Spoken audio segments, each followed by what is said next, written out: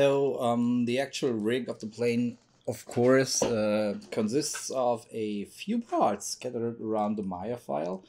And the part of the rig that you will use as an animator and that a technical artist will have prepared for you on production is usually the controls group. So that's a bunch of objects you can use to select parts of an asset, to animate them, to move those controls around, to bring life into your asset, in this case into our plane.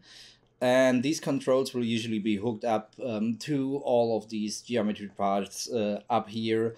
Those controls will have sliders, attributes that you can modify. They might be controls which you can select and rotate or translate, and they will directly influence an object. The rig will also contain deformers or any kind of history in Maya, really, that might maybe deforms objects like the wings here or something like that. So that's all part of the rig. So the hidden side of the rig is basically hidden in the node editor here, and we'll take a look at that a little bit later. But there's just a bunch of nodes that are connected to other nodes that are, making connections between objects and building relationships on what influences what and how. So as I said, the visible part is the part that we've hidden before because we didn't want to see it while taking a look at the geometry of our object. So I'm going to go show controllers. And this is going to make all of our controllers visible again. And I'm going to quickly go over that now. So what you can see are a bunch of NURBS curves in the viewport, like these or this, and every single one of them can be selected and is responsible for transforming a part of the plane or for modifying a part of the plane for animation. The very first thing that you will notice is I've set up the controls in a way that when you scrub the timeline or when you press play on the timeline, they are automatically gonna be hidden. So that's the thing you can actually set up on any object in Maya, really. So every object, either on its shape or its transform, has this option to hide on playback. And in this case, this is actually set on the top group of the controls hierarchy. So this has hide on playback turned on. So whenever I scrub through the timeline and I actually want to see my shot or want to evaluate my shot by doing a play blast, so just going here to the timeline and then basically render out a video of what I'm currently seeing in the viewport. My shot is not obstructed by all those control objects because, well, of course they clutter you view of the actual object, but in the end you have to manipulate a lot of things on an object. So you need basically easy controls for that, because you don't want to go in here and animate any single surface of those wheels or the gear assembly to move the gear down or something like that. You of course want to have convenient controls as an animator, because what you want to tell Maya is move the gear down, but not take this surface, rotate it 20 degrees, take this surface, rotate it 10 degrees, move this 20 units to the right or to the left or whatever. So you kind of want to control things intuitively, and that's what control objects are for. So if I expand this P51D controls group, you can see that while this hierarchy does not mimic exactly the hierarchy that is our actual plane's geometry, there is a correlation between each and any one of these objects and these objects. So that, for example, the flap control is going to control the extension of the landing flaps and something like that. So we're gonna go into this a little bit later. So every control reg usually has a master SRT, or basically just the origin of the object, which can be transformed as a whole to position it in your scene. So in this case, it's this yellowish greenish controller right here. For some reasons I will explain later, this is always also gonna indicate the runway direction right here. So if you have your plane taking off or landing in your shot, this is how you want to have it oriented. You could have this be free in the scene. There's some reasons why I kept it that way. But anyway, if you select this thing, you can transform the whole plane group and move it about, position it wherever you want. You can take the plane itself and just move it through space. You can see that this group, which are controls for the interaction with the ground, is moving with it. Of course, you can take it and just rotate it and things like that. So yeah, that's basically what controls are for. And before diving deeper into how things can be animated with controls and what kind of controls are actually there on the P51 model, I want to give a quick introduction into what controls are, how they're built, and how they're connected to other objects, because this is kind of like the basis of working with the node editor or driven keys, which is a concept where you can build connections and correlations between objects through animation curves. So where you basically animate an object not based on the time and the timeline, but the value of another object. And to demonstrate that, I'm just gonna, again, because I closed it, again, fire up the second Maya instance, and I'll be back in a second.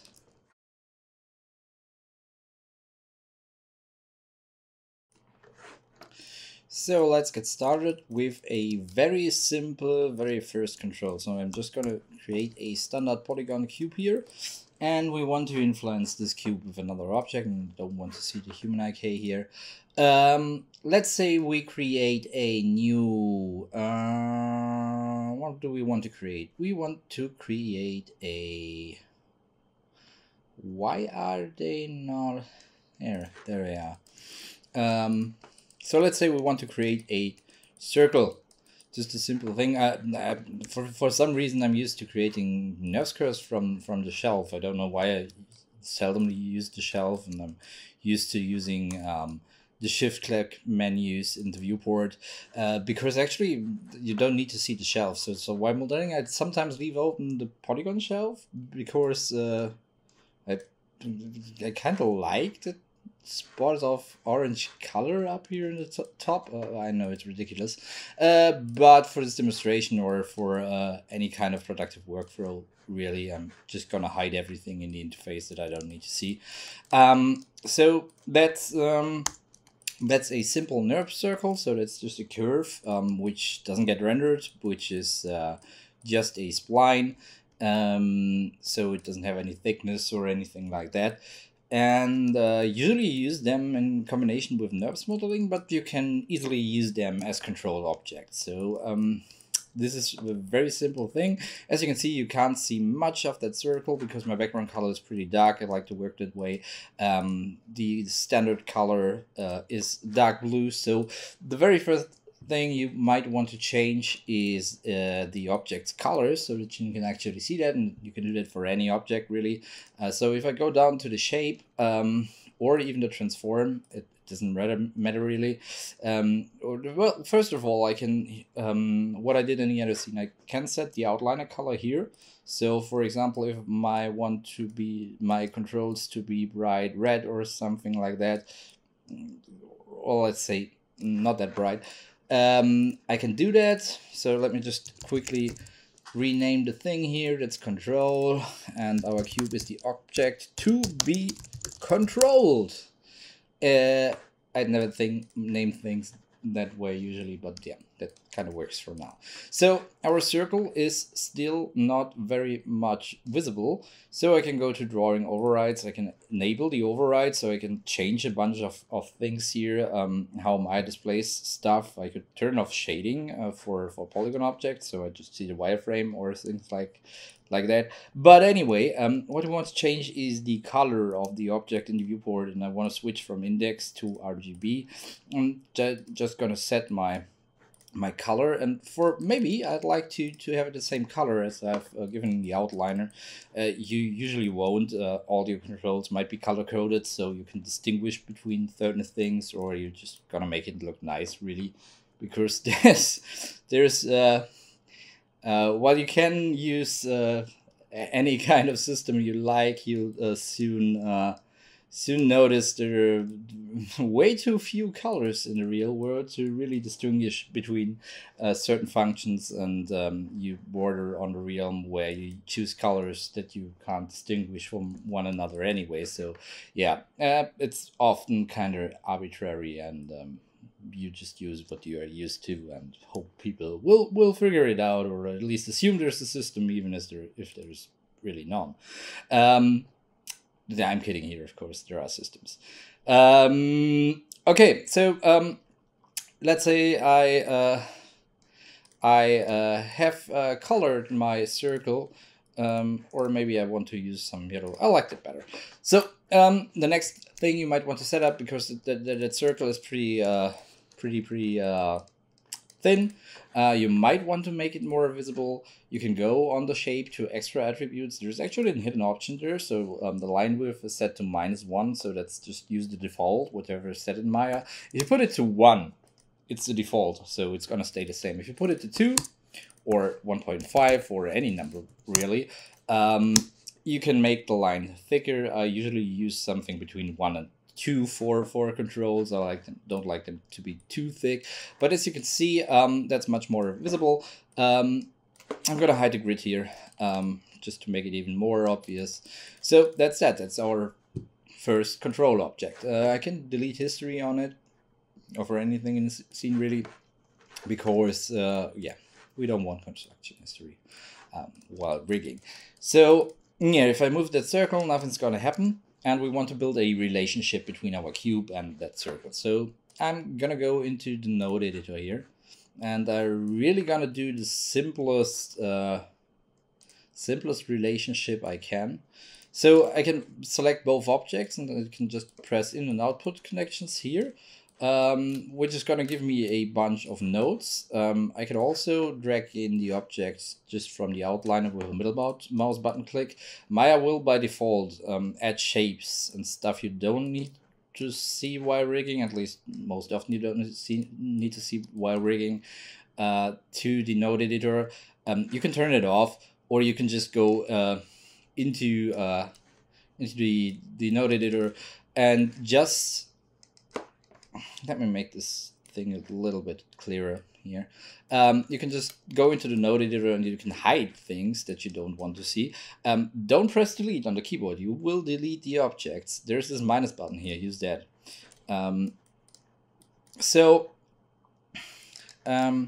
We have our object to be controlled here and our control object here. And if I expand their nodes, you can see that I have access to basically all the attributes that an object has.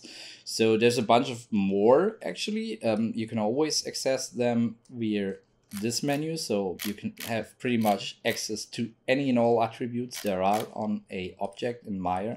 Not only objects, it's for the shapes, deformers, whatever it is. Every object is a node in Maya, even though it might not be that obvious initially. So the very simplest connection I can create is just I can connect the translate of my control to my object to be controlled, and if I've done that, I can move about the circle and the cube is gonna follow. Obviously, I can still rotate the cube, because as you see, while the translate input is connected to something and can't manipulate this because it's overridden by our control object, I can still rotate the thing. So I can go here and move the thing, this thing about, and maybe still rotate my cube to my liking. of course, I can just connect straight up the rotation as well. So now if I rotate my circle, the cube is also gonna follow. And I can move them about, and that's that. And if you really want to, as I said, you seldomly need to animate any scales unless it's maybe a cartoon rig where you have stretchy legs or something like that. There's seldomly a reason to scale things in any 3D application, really. If you need to scale things, you're probably modeled to a wrong measurements, and you should fix that before starting to rig. So you basically decide whether your scene units are meters, centimeters, or whatever. Depends on the thing you're creating, really. So anyway, I can hook up the scale, and if I do that, I could also scale my cube along with my little spline here. And I'm just gonna move things back to the origin here. So that works well if things are at the same position initially. If I move the cube somewhere else and then make the connection, you can see the cube will move back to the position of the control, because obviously I've directly connected the value, translate x, y, z, of my control to the object to be controlled. I could also just use the translate y, for example. So whenever I move my circle in the y direction, the cube is going to follow, but it's not going to follow if I move on any of the other axes. You can do that. So really seldomly needed that way, but you can. But that doesn't give me any freedom to move my object about with that circle if it's moved off to the side. And let's say I want to have my cube right here, and this is its control, and then I want this offset to remain the same. I can't do that. So if I go to translate and hook it up, it's not going to do that. So there's a few concepts in Maya that you can use to control objects that way. The older way is to use constraints. So when I go to the rigging menu set here and go to constraints, you can see there's a bunch of constraints like parent constraint, point, orient, etc., etc. But there is also this new way, which I'll quickly go into. And as I mentioned before, that's transform offset parent matrix, which is very, very handy. And I'm kind of surprised it took that long for Maya to implement such a function. Of course, you could you can do anything you can do with transform offset parent matrix before by just using some simple matrix and vector math in the node editor. But obviously, you don't want to have a bunch of nodes for something simple. So transform offset parent matrix is actually able to build a parent relationship with another object for any object, really. You gotta be careful about frozen transforms and some local offsets. But in the end, this is a pretty nice, handy tool, which isn't really available in any other package object, really, in that easy way. But whatever, we can use that. So let's use that. So if I take my control circle, the control circle has something like a world matrix, which for any intents and purposes for this video is just this translate, rotate, scale in the world. It's basically describing where the object is and what its rotation is. And you can take that and use that as an offset for the object to be controlled. So if I go in here and take the world matrix, and it's actually an array attribute, so I'm going to take the world matrix 0, and I'm going to connect it up to this white circle here, because you can see in the standard list of attributes, the transform offset parent matrix is not exposed. So I'm going to go in here, select other, and I'm going to be presented with all the attributes that can be hooked up. So because this is a matrix attribute, there's basically just only another single one, and that's offset parent matrix. And I'm going to connect those two, and you can see that's just a simple line. But if I now take my circle and I move it about, you will see that the cube will transform relative to the position of that circle.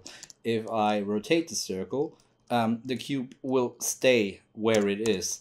If I scale the circle, it will also stay where it is. So basically, that's a handy replacement for the older ways to build kind of like parent or positional relationships to objects. You could always, of course, decompose that matrix and just use its translate values or anything like that.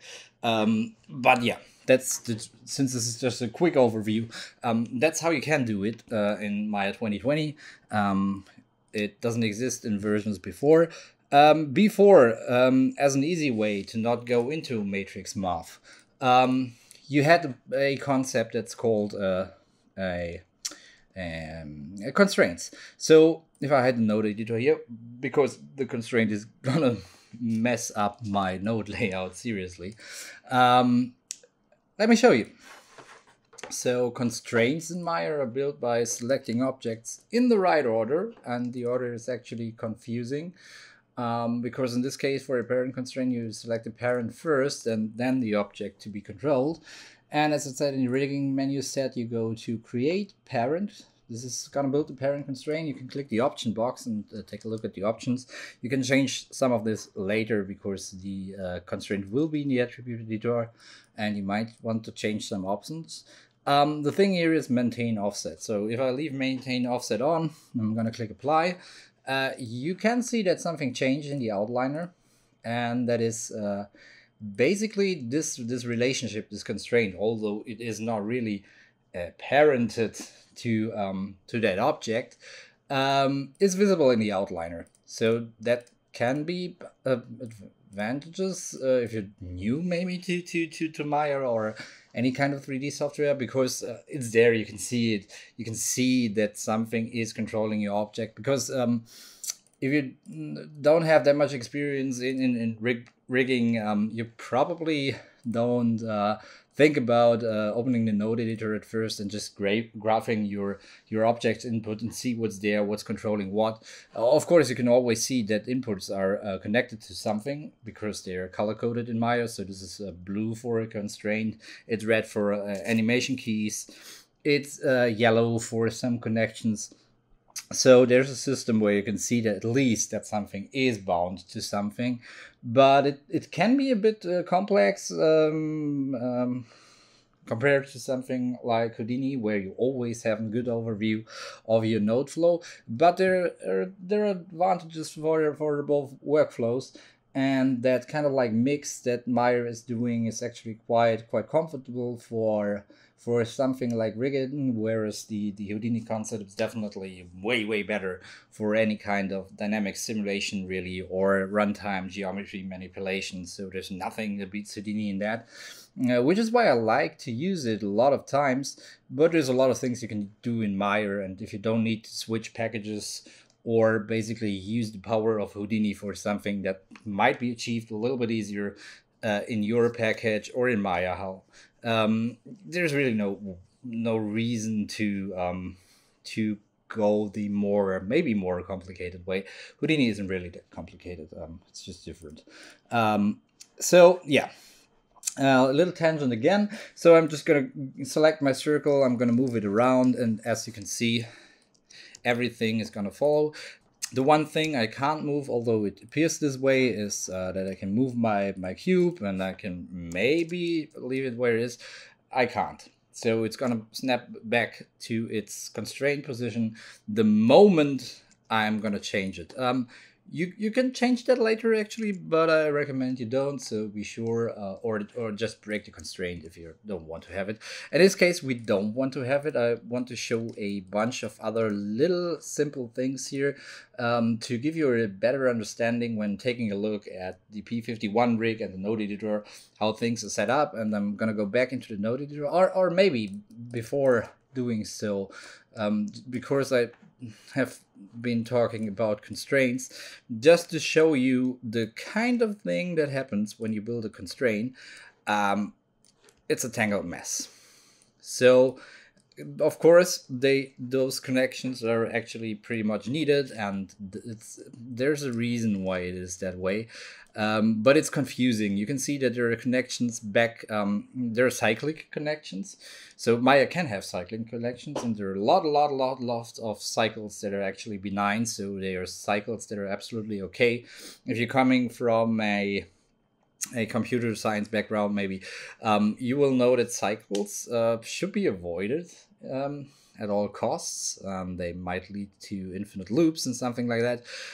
But there are cycles that are okay. So if a node is influencing a input of a node upstream, that in turn doesn't influence the other node's output, which it is feeding back to the upstream node, that's a benign cycle. So that can be done, and you can see those connections right here. They're going kind of like turn back onto a node upstream, and the node is again connected downstream. But in the end, if you are creating node graphs, which is sometimes called nodeling instead of modeling, you never know what to do with them. You move them somewhere and they will look okay. You move them somewhere else and you go, wow, it's okay. But there's a bunch of lines. They will cross everywhere. It's not that nice and not that obvious how the data flows. The same goes for expressions in Maya, actually. There are nodes as well, so they might have a bunch of connections. They are useful, and you should use them, but it's really not that comfortable to work with them. So if there's an easier way, a more direct connection, and even a faster connection, because those constraints are not, well, they are fast. You don't notice them. You don't notice any performance impact, but there are more direct ways, and in that way, more efficient ways to connect things. So yeah, I do recommend using constraints if you're just starting out, because they're easy to use. It's obvious what they're doing. You can see them in the outliner. If you want to go into technical rigging, which I know a lot of you probably won't, because you want to animate or model or something like that. But this is an overview of the whole process, of the whole pipelining of that asset, at least in a very simple way.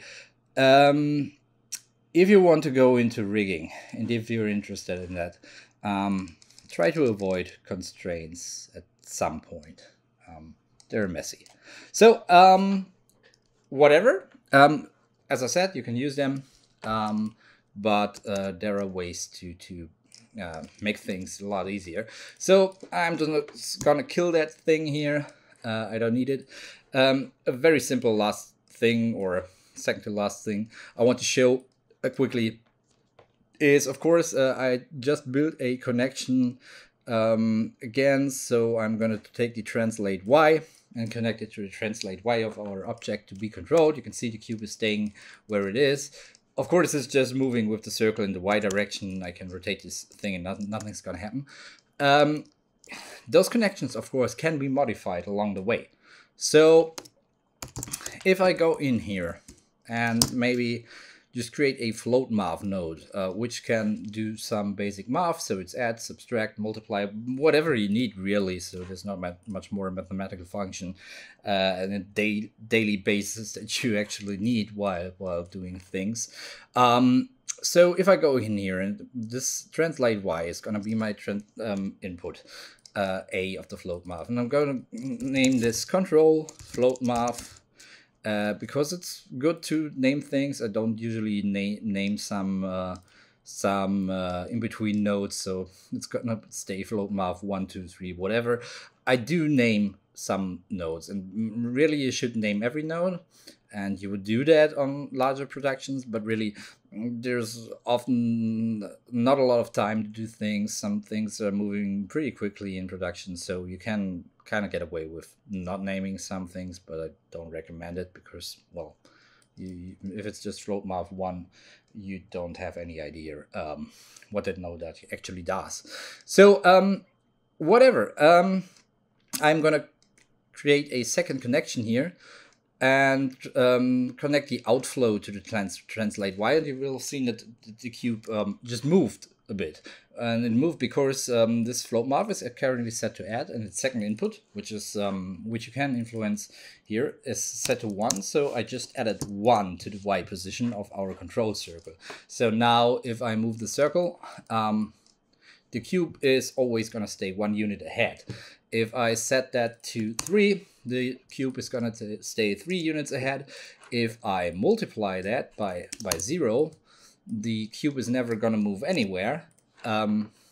If I take that float marv, multiply it by 1, it's going to follow the circle as before.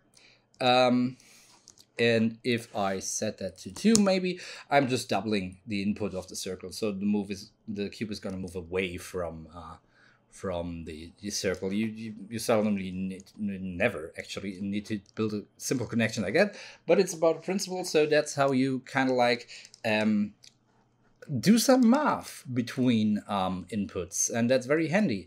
The very last thing, or one of the last things I want to show, is how to maybe make your controller a little more advanced. So I'm gonna build some pretty unuseful things here, but it shows the concept. So this control object, it has a channel box, and you can see the attributes that you can animate on that thing, and that's okay. Maybe you don't want to animate everything. So in this case, I probably only want to animate it on the Y-axis. So I can lock and hide selected things. So I'm gonna go in here and just lock and hide everything else. And basically what I did, I can't move that thing on any other axis than the Y-axis. And my cube is going to be controlled by that thing. So let me just quickly set this back to add here, and I'm just going to add 1, and that's that. So I'm going to move the cube up and down. So let's say I want to have some control over that offset. So a control might not only have its own transform attributes, but it might also expose custom attributes where you can control additional parameters. So if I select my control thing here and go to add attributes, there's this handy little window, and I'm just going to add a new attribute, and I'm going to call it offset. And it's a float attribute, and let's say I want to have a slider in the view, and I'm gonna set the offset to -3 to 3, so I can offset the cube plus 3 units from the circle or minus 3 units from the circle. So I'm just gonna add this thing. You can see that the offset actually appeared in my node, so it's there, I can access it. It's on extra attributes in the attribute editor.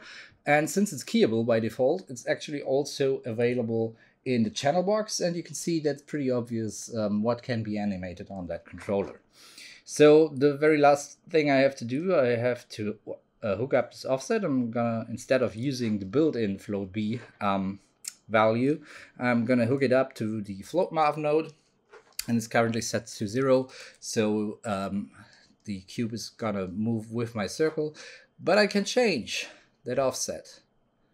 So I will still move my circle about, and I can keyframe the offset if I really wanted to, or something like that. As I said, this is kind of like an impractical example, but it's simple and it gets the point across. So yeah, that's basically how you work with custom attributes, with control objects and things like that. I'm not going to go into how to build your actual control objects. You can do a lot with splines. You can combine a few splines to one shape. So even if you have a bunch of splines that are building a control object, you can parent them to the same transform. So whichever shape you select, you're always going to select the same object. If you want to know more about that, just look for parent rs in the documentation. It's a mail command, and you will find what you're looking for. Having said that, I'm gonna save this file actually, because we might need it later, because there's a bunch of stuff I should probably show regarding driven keys. So let me save that as control example e01.mb, and there it is. And I don't want to see this nose, Maya. Anyway, saved it, gonna close it, and let's move back to our P51D. So back in our P51 file, let's take apart some of the things here and see what they are controlling, and later on how. The very first thing is, while rigging, I usually like to animate a few things, because really you need to check if your math is working, if everything is really controlling things the way they should. You should see if something breaks, for example, whatever. If you take that plane and rotate it into a really crazy position, if something breaks, and actually there is something breaking right now, so as you can see, that tire is gonna pretty much get deformed in a crazy way. The reason for that is the rig is not set up to have the plane crash that way into the ground. So you could do that, and definitely for destruction shots or something like that, you'd build things differently anyway, so there'd be a whole lot of simulation involved if that plane is going to crash into the ground in that way. And to be honest, actually, if you'd wanted to do that, you'd probably take the whole plane. I would take the whole plane, write it out, import it into Houdini, make some convex hulls from it, so that it's not a bunch of open surfaces, break it up and just have it deform when impacting the ground, and add a little smoke sim, or a big smoke sim rather. Guess the smoke plume is pretty big if that thing is gonna crash. Anyway, I'm kind of like doing something that the rig is not meant to do. You can always build in constraints so that you can't do some things. In that case, I really don't need to. So as soon as the plane is above the ground in this orientation, everything is fine. And basically, I'm not going to do that. If I'm on that near the ground, the plane is gonna land pretty much without problems, or it should. So the maximum rotation I might have is probably this, because a lot of planes tend to touch the ground with one wheel first, I guess depending on the pilot. So yeah, you are not supposed to do that. But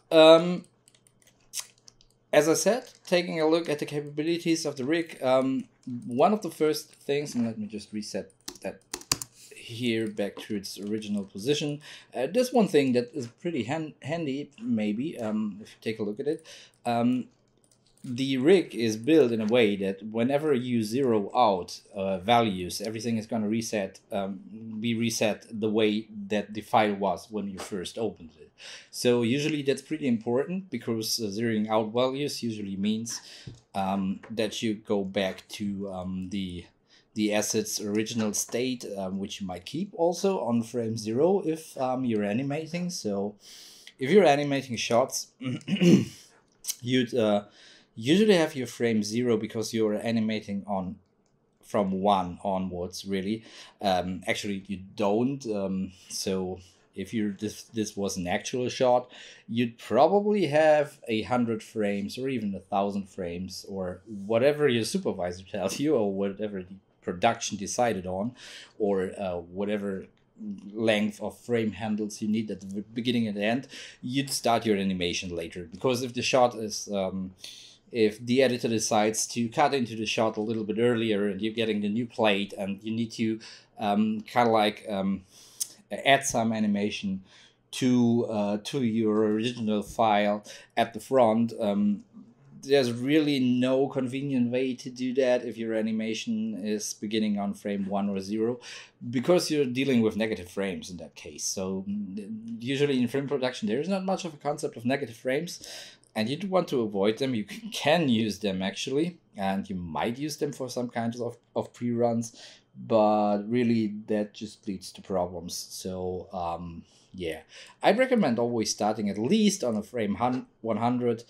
So you do have 4 seconds, about 4 seconds of pre-run to maybe correct a few things or set a few things up. So actually it's sometimes quite handy to have 100 frames to yeah, kind of like keep experimenting within those. So as I said, but this starts at frame 0. This is just a test file. So the first thing you saw, I'm going to go back to frame 0 because I need to reset the propeller, and I'm going to explain why a little bit later. What I did in this file, so taking a look at this, I did some little example animation. I'm just going to let it run for a second here, and you can see that the propeller starts, the wings are beginning to flex because there are forces acting on the plane. The canopy is closing. The flaps are moving to the upward position because the plane is gonna start with flaps up, so the flaps are for landing.